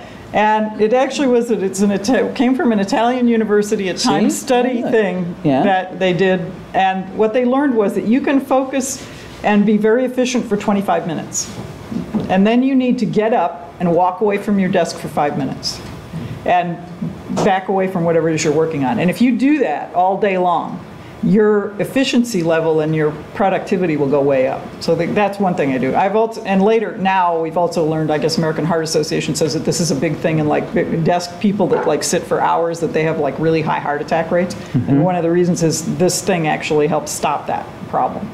The other thing that I do is it's a training thing that I got from listening to tapes from, you know, the recording stuff. So these were from, it's somebody that I know that you like a lot. He was one of the big sales training guys from back in the 50s. He was on the radio all the time. Was it Zig Ziglar? Not Ziglar, older than Ziglar. Older than Ziglar. Before Ziglar. Peel. Anyway, no, he's a business guy. No, I'll think of it in a minute. We'll get it. Anyway, All right. he had this technique where Napoleon Hill. He's a Napoleon Hill guy. Okay, gotcha. Okay, So we're getting closer. We'll get more. So the thing is, somebody asked him, a very high level manager at a big company, big corporation, asked him how he could raise the efficiency of his senior executives. And he said, I want you to you got a 3x5 card or whatever, take it out, and I want you to write down the 5 most important things that you could do tomorrow that would help your business. The things that would make business grow or bring money into the 5 most important things. Write them down. Now I want you to rank them 1 to 5. And tomorrow morning when you come in your office, I want you to do those things in the order that you numbered them, whatever the frequency level. I do that every day. In fact, awesome. I actually plan it out. I plan it out. And Michael Meyer talks about this a lot too. And I just use a legal pad, and I just write it down, the stuff that needs to get done, and then I rank it up. I figure out my Pomodoro technique is a half-an-hour blocks, 25-minute blocks, figure it out, and I figure out how much I can get done. Doesn't roll it into the next day. So that's how I make sure that I get everything done. That's great stuff right there. I mean, and it's not some really cool app or anything else, all right? You know, I got your app. Get out a piece of paper, make a list, and get it done, all right? Seriously, I mean, that's what it boils down to. All these apps, that's all they're doing, right? All the CRMs in the world are Excel spreadsheets. Yeah, really. Okay, you know, with some reminders built in, okay? And so all that stuff, you know, sometimes we talk about in 100K a lot, we talk about quit learning and start doing. Okay, it's the implementation is the key. You guys already know what to do. It's just time to do. All right, you guys are too many times are wasting our time. Let's making sure our red pens line up next to our green pens, next to our blue pens, and then in a minute, well, it's my yellow pads need to be over here and the white sheets over here, and oh, look at the time. It's too. I got to go pick up the kids, and now there's no time to make my calls or whatever it's supposed to do, right? Because remember, it's the George Patton quote: "A good plan executed today is far better than a perfect plan never executed." Right? Just go do it, all right? And you'll figure it out. Figure out what works. Make your list and get it done. That is awesome stuff right there. That really is good. That's because it's true. And I love the 25-minute, 5-minute thing too. Take some breaks. Reward yourself, right? None of us want to do a certain, and you know, it's the old, what is it, you know, eat the frog first, right? If you're going to have, you know, you got to eat, it's on the list, is eat the frog. Yeah. All right, then let's eat the frog. All right, and get that bad boy out of the way, and then we'll just deal with the rest, okay? So, you know, just get that done. That's a great question, by the way, Tom. Anybody else got something for Lee? I want to say one thing real quick. Tom Scaglione is actually the person who started the bank foreclosure open house booths. He started the one at Oldsmar. That's right. See, we got that. It's back in the day. Very nice. Okay, he's been a visionary since. I mean, holy cow! He knew that Mustang convertibles were in before we knew what Mustang convertibles even were. All right, that's perfect. Anybody else got any more questions for Lee? It's pretty basic stuff, isn't it? I mean, I'm just telling you. Here's the key. Do you know who succeeds in this business? People who decide to succeed in this business, right? We look at all the numbers. I look at the numbers a lot, right? We got Keller Williams offices who train every 30 seconds, all right? And we've got, other offices who do no training and all points in between, right? And guess what? I can pick their office, run their report, and 20% did $2 million or more in sales, and 80% did not. No matter, I don't care if you have training every other minute, all right? It's the ones that are going to decide to make it happen. I'm not saying training is not important. It is, right? But don't just overtrain and underdo, right? I'd rather you overdo and undertrain any day of the week, except not physical fitness training, right, Sarah? We get up. Follow Sarah on Facebook, and she'll remind you. She's already, by the time you even are wiping the sleep out of your eyes, she's telling you, discipline's the key. I'm here at LA Fitness. And I'm like, Jiminy Christmas, lady. Give me a break. All right? You know? Only thing I have is I'm on Central Time, so I can at least try and justify it that way. Well, it's, you know, it's only 5:30 here, all right? So at least I have that. Sherry. If anybody wants to join us, let us know. We're always looking for agents. Yeah, if you're looking for some opportunities to meet people eyeball to eyeball, they've got a referral relationship because they've taken the risk and put the ownership into the booths, because they have a booth here at Oldsmar and at Wagon Wheel. Sure. All right, it's a great way to just, you know what the heck, people, really, come on. I was supposed to, you know, drive a Jaguar and wear a Rolex and hang out at the country club when I got my license. All right, this is not what I had in mind. Next to the guy that's selling sham wows. All right, okay, or. Right? But does it work? And if it works, it works. They use the ShamWow in their house. That's right. You got it. Now you want a place to use the ShamWow? What if you could ShamWow your own home, right? Instead of the one you're renting. Okay? Exactly. Turn it into a positive and go make it happen. It's just, you know, it's that key. So, because it's that powerful, right?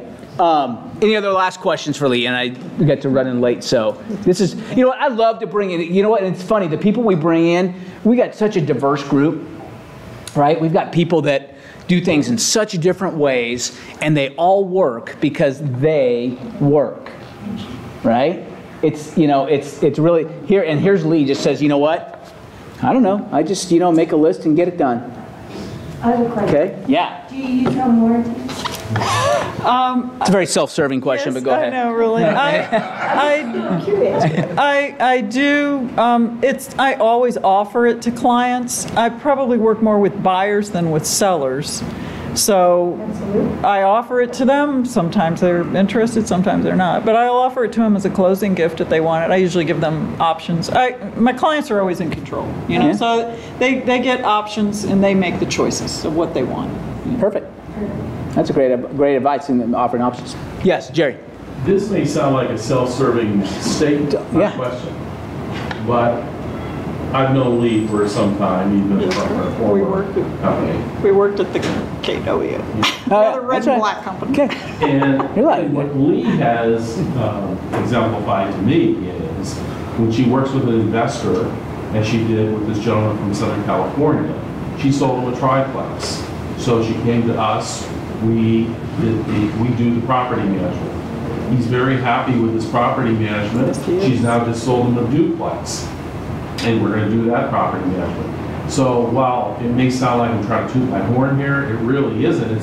It's that if you find the right partner who is not in competition with you, but actually helps you and works with you, that also makes you a star because that investor wants to buy more properties because they feel more comfortable.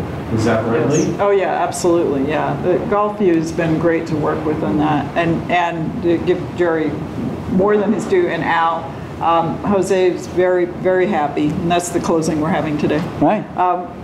And it's a lot because it makes it easy, and we do have a lot of opportunities for people. I mean, you're here in Florida, they come by the flea market booth, you meet them, and investors, I'll tell you, investors don't usually go by open houses that much. Right. They have a tendency to either drive around.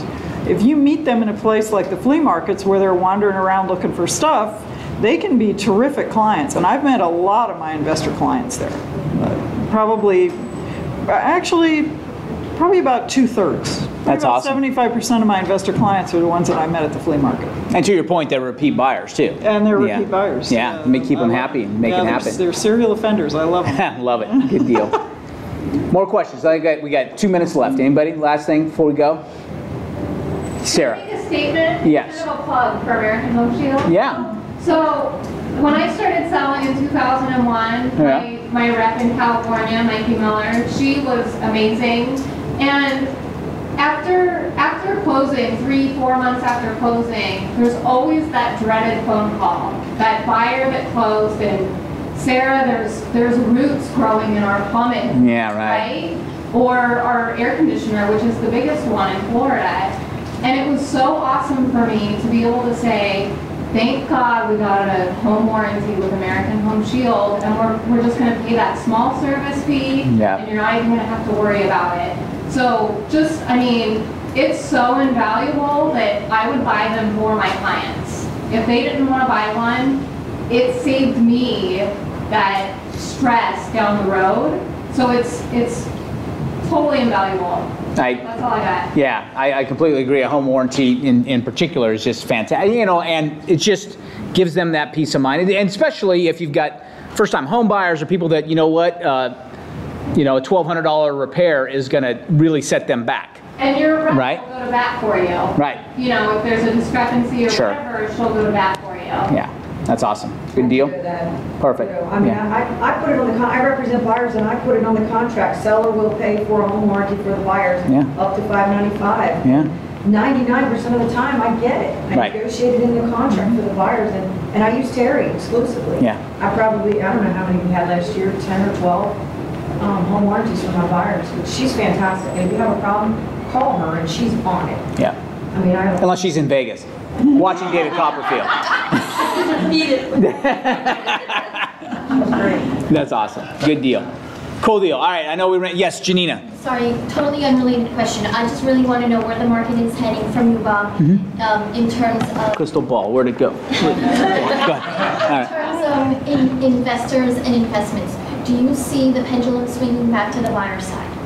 Well, eventually, yeah. Okay, how long though? Right, what's that pendulum shift going to take? It's right now. I would agree with Jerry that that we've got increasing rents still, which is because we're undersupplied.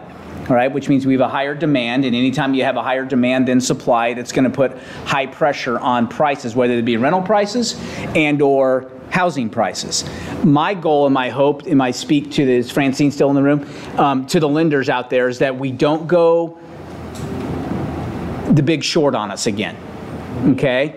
Let's not go, you know what I mean? Let's buy responsibly, and if we get to the point where, hey, you know what, it doesn't make sense, and or the financials aren't there, because the only way to slow down a really, really hot market is if the lenders will stop lending or creating all these products to make up for the high prices and say, well, you know what, a 45 back end is probably all we want to go, but you know what, with prices where they are, we better start making exceptions because our competition is going to do a 63 back end, and next thing you know, the reason those ratios are in place is because they're pretty long standing. If we looked at the actuary tables, all right, that said, hey, where's the risk in a foreclosure and so on and so forth, they didn't make up these back-end ratios. Those back-end ratios come from foreclosure rates when they go and analyze all the data and they say, wow, look at this pool of people. How come they were in foreclosure? Well, they put no money down and they had 57 back-end ratios. that's a recipe for a foreclosure, right?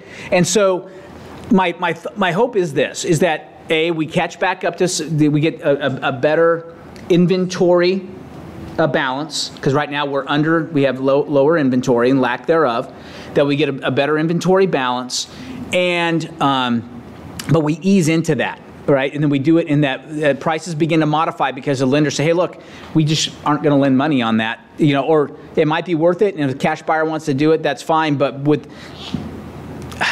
if you read what's his name? Way back in the day, I have to think. He wrote, it's basically The Wealth of Nations. Adam Smith, thank you. All right, Adam Smith, The Wealth of Nations. All right, it's an economics book, but it was written in early 1700s. And he talks about, hey, look, that the economy can only go where wages and everything will equate, right? That things make sense, right? If we get to, who mentioned California here recently? Somebody did. Okay, yeah. So California, I came from California, they get way out of whack.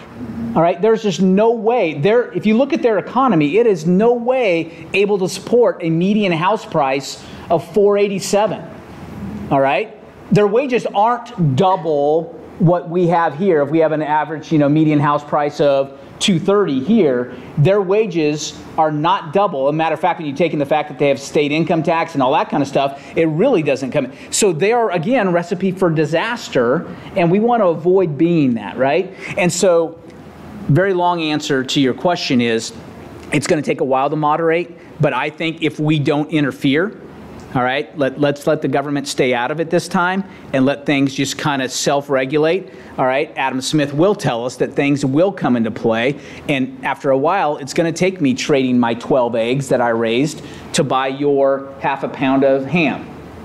All right? What I've been reading, and I just kind of want to get your take on it because I do work a lot with investors. Yep.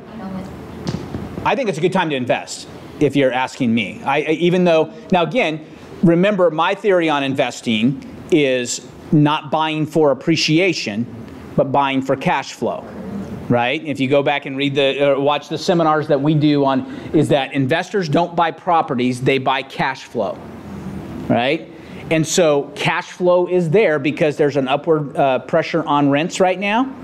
And so when you have upward pressure on rents, that's going to increase your gross income, which in theory should increase your net income, which factors into your cash flow, right?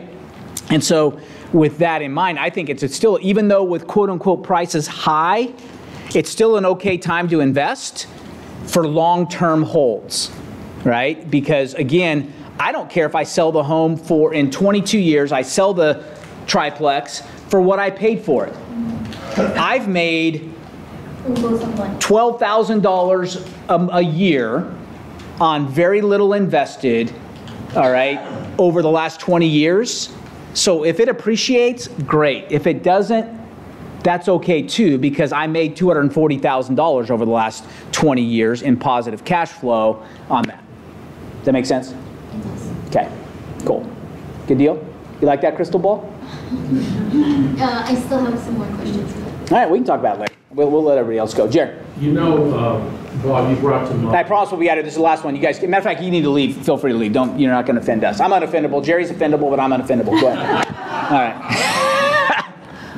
You brought to mind an individual that I know from an investors group that I'm a member of. Mm-hmm. This gentleman is, I believe, 80, 81 years old. Mm-hmm. And over his lifetime, he's assembled in excess of 300 properties that he has kept for cash flow purposes. And his average price point is in the neighborhood of $1,400 a month, which is not a high price point. No, it's perfect.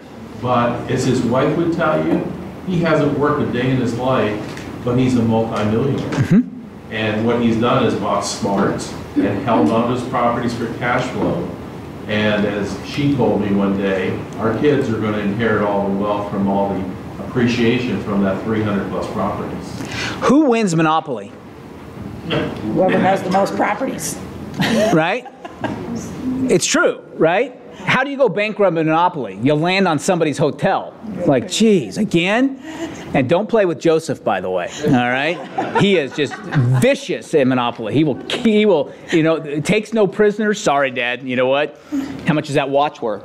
All right. Okay. How bad do you want to win? All right. It's so true, right? And that's what you do. And a lot of these investors, there's a reason why you sweep off 4 green houses and trade it for 1 red hotel, right? Think about it. There's my 4 duplexes, and now I decided to buy a 20-unit apartment complex. Okay. It hasn't changed since 1930, whenever Monopoly came out. It hasn't changed even prior when Adam Smith wrote his book. All right. Economy's the economy, and that's the way things work, and it's the way it goes. So, all good stuff, by the way, and I could talk about this kind of stuff forever, so we will stop, because I could talk about cash flow and analysis of that for a while. That's what gets me excited about real estate. Any last questions we, Lee, Tom, Joseph can answer for you? All right? Yeah. I'm meeting with a flipper wannabe. Yep. Yeah. So I got the flipper class. That's fast. Ready? Buy low, sell high. Have a nice day. And you're talking about, you know, positive cash flow. That's where the money is. Yep. I mean, I'm thinking. That's where long-term wealth is. Flippers. I mean, I'm thinking right now with the prices the way they are. Yeah. It may not. You know, he's not going to get the $40,000 for the house. You know, and I'm not going to happen. Not really, you know, great market value. The formula is great, buy low, sell high. The problem is, how do I buy low? Right? So with that in mind, let's switch. Now let me end it with this. It's a great, to Jerry's point with the guy who built the 300-unit portfolio. Warren Buffett has a great quote in one of his books, and you guys have heard me, I quote it in that class when I teach it, is that Warren Buffett got accused, and rightfully so, or took a lot of heat for missing the dot-com boom, right? Because he wasn't going to buy companies that had no earnings. And that's what a Yahoo, all these, buy Yahoo, you know, all these things in the mid-90s, right? He just said, look, I'm not going to buy it. And here's his quote, and it's awesome. He said, some people buy a 1962 Corvette, right, in 1990 for the hope that when they sell it in 2000, someone will pay them more for that 1962 Corvette. So they're buying for appreciation. He said, I will never buy that 1962 Corvette, but, this is directly from Warren Buffett, I will buy a taxi cab. Why? Because a taxi cab can create cash flow, right? There are earnings associated with the taxi cab. So he goes, I can quantify that, right? That thing makes $1,200 a week. If that makes $1,200 a week, that's 52,522, that's, you know, $58,000 a year. If I'm looking for a 10% rate of return, I'm willing to pay $580,000 for what? $580,000 for a taxi cab? Yeah, but it makes $1,200 a week. Cash flow's $58,000 a year. I'm getting a 10% return on my money. So yeah, I'm willing to pay $500. Wow, that's crazy, right? Think about it that way, as opposed to just trying to hope somebody's going to pay you more 10 years from now. They never buy for appreciation, they buy for cash flow. Would you agree that you're investors? Yeah, the long buy and holds are. Okay? Cool? Get out of here. All right? Got any questions, let us know. All right, it's great to see you. All right, thank you, Lee. Thank you both. All right, if you get a chance, say Lee.